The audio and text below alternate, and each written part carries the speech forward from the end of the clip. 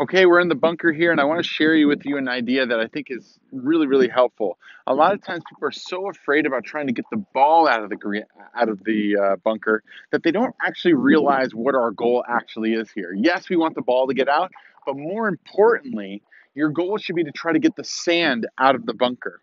So I'm going to show you a couple of practice swings here that you can obviously only do during practice. You can't do this on the course, but when I'm going to take this practice swing here, I'm going to hit the sand and I'm going to try to hit the sand out of the bunker. So I'm giving it enough power to hit the sand out of the bunker. A lot of times people tend to be so afraid of blading the ball over the bunker that they come in and hit the bunker shot kind of like this and they leave the sand in the bunker. They slow down coming into the ball because they're afraid to blade it over the green.